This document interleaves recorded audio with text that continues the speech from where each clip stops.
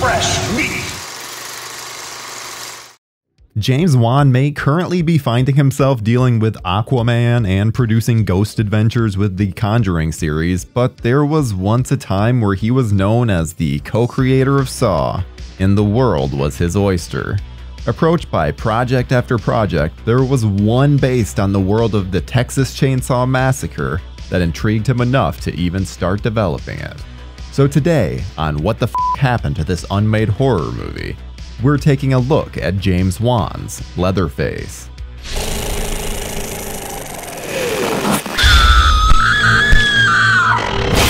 In the mid-2000s, there were few people in horror bigger than James Wan, so it makes sense that he would be approached to helm entries in some pretty classic horror franchises.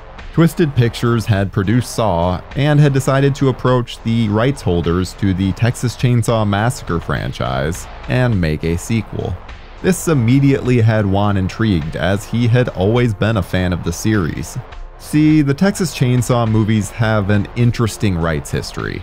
Platinum Dunes simply paid for the rights to make the 2003 reboot and its sequel, and in return, the rights holders, Tobe Hooper and Kim Henkel, would receive a small percentage, but no creative control. It's low risk, low reward. But Twisted Pictures approached Hooper and Henkel to see if they would instead partner up with them on the project. This would give them both more input on the creative decisions, but also a larger percentage of the profits. This also meant a lot more work and a lot more pressure placed on the pitch itself, which is why Twisted approached their golden child, James Wan, about the project. Writer of both remakes of The Grudge, Steven Susko, joined forces with Wan in order to develop a story. The idea of having free reign was intriguing enough to both of them, and so they started brainstorming what their ideal Texas Chainsaw movie would look like. I want to thank you guys for watching What the F Happened to This Unmade Horror Movie, and ask that if you enjoy our shows, please subscribe to our channel right now, like this video, and click on the bell so you can be notified each time a new video goes up. And now, back to the show. They went into it with a very simple idea. What makes Leatherface tick? Oh yes, I can already hear the groans from here. Many people have had this idea before and since, and it hasn't exactly turned out well. But maybe this time will be different? Maybe? In Susko and Wan's story, a wealthy Tonkawa tribe had isolated itself from the rest of the world so they could perform their religion. That religion just happens to involve carving up human beings and eating them. To each their own, I guess. This could explain why the local authorities aren't around in this part of Texas. But there was a certain family in the tribe that took things way too far and bastardized the religion.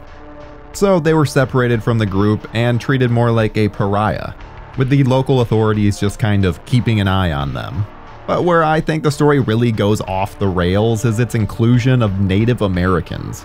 See, in wanting to discover what circumstances could possibly create the Sawyer family, Susko wanted to dive into Texas's real-life history with cannibals. But these weren't backwoods rednecks. No, there aren't any of those in Texas.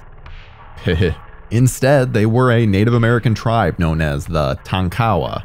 They practiced ritualistic cannibalism and could have been the explanation for several aspects of the Leatherface story. Whenever dealing with a new entry in an established series, it can be tough as to where to place the film. Do you give the story time to breathe and take place in present day?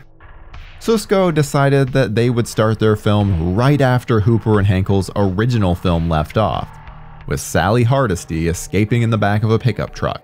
Given the time that's passed, this obviously could not have been original star Marilyn Burns, so the idea was to recast the role with someone that looked enough like her that it didn't immediately take the audience out of the scene.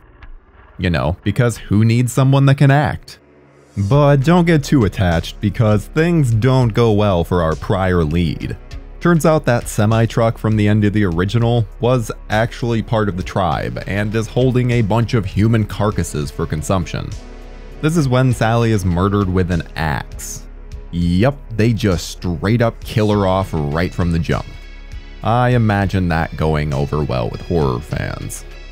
Then there's Leatherface himself, who we'd see injured from his run-in with Sally, only to have his home burned to the ground by the Tonkawa tribe. He'd then be taken to pay for his and his family's transgressions. From here, they'd jump 37 years into the future. Leatherface has been placed in a slaughterhouse by the tribe with an abusive older couple keeping watch over him. He no longer has his mask made of human skin. Instead, it's been replaced with a cloth mask that has been screwed into his face. It's a pretty grisly sight and could really be a great look. But the whole setup feels very similar to what we saw in the beginning, so it feels pretty old hat. Eventually we get to see Leatherface, you guessed it, break out and kill the old couple. He acts much closer to what we would eventually see in the 2022 film, a hulking brute that dispatches large groups of people in no time at all. In fact, the entire script feels very much in the same vein as the Platinum Dunes films that had come just prior. Honestly, it's kind of hard to see the reverence for the original because of how much it just feels like yet another sequel. Needless to say, the screenplay doesn't really impress. The story goes about how you would expect it, with Leatherface eventually attacking a group of young people and just absolutely terrorizing them. Again, feels very been there, done that. But I guess that's what Lionsgate wanted. And while that was just the first film, the pitch was actually for a whole trilogy, not just one movie. And they each would have taken place during a different day. They even had the idea that James Wan would direct the first one, Tobe Hooper would step in and direct the second one, and then they had even talked about potentially having Neil Marshall come in for the third. Wan went as far as to meet Hooper about the idea. Tobe Hooper and Kim Henkel both ended up being big fans of the pitch and approved it going forward. One of Wan's more interesting ideas was the concept of Leatherface having a different mask depending on what his role was at the time. If he was cooking, he'd be dressed like a mother, with full makeup. But when he had to chase down a would-be victim, we'd have the more gritty mask that we're used to. It would allow the character to have more personality without doing something stupid like having him talk. If some of what we've talked about sounds at least a little familiar, it's because Steven Susko was actually credited for the story of Texas Chainsaw 3D. Given that this is quite possibly the worst entry in the franchise, and it gives little hope that this would have been anything but a colossal failure. But it's also been said that, while he's credited, very little of his script was actually used. So try not to dismiss this just yet, especially given that James Wan has always had quite the eye, so I'm sure it would have been the best that Texas Chainsaw Massacre has ever looked. Unfortunately, this is where things hit a snag. While Twisted Pictures wanted to go the Saw route and fund everything themselves, therefore giving complete creative freedom, it didn't quite work out that way. With Lionsgate having distribution rights, they also wanted to be more involved. And with their involvement came some mandates. First, the movie was to be 3D. Going into the third dimension was all the rage these days. Second, it was to be PG-13. Lionsgate already had a corner on the R-rated fare with Saw every October, so they wanted to be able to hit a very different market. And finally, number 3, there was to be no cannibalism. That's right, they wanted a Texas Chainsaw Massacre film without any people eating. Oh, these idiots. No, they're saying boo earns, boo earns. It also came out during the meeting that not everyone at Lionsgate had even seen Tobe Hooper's seminal classic. Talk about being ill-prepared for your job. Needless to say, this completely destroyed Wan and Susko's interest in the project, and they immediately dropped out. Instead, Wan would go on to direct Insidious, while Susko would write and direct Unfriended: Dark Web. Lionsgate instead went with a pitch from Adam Marcus and Deborah Sullivan, and eventually we received Texas Chainsaw 3D.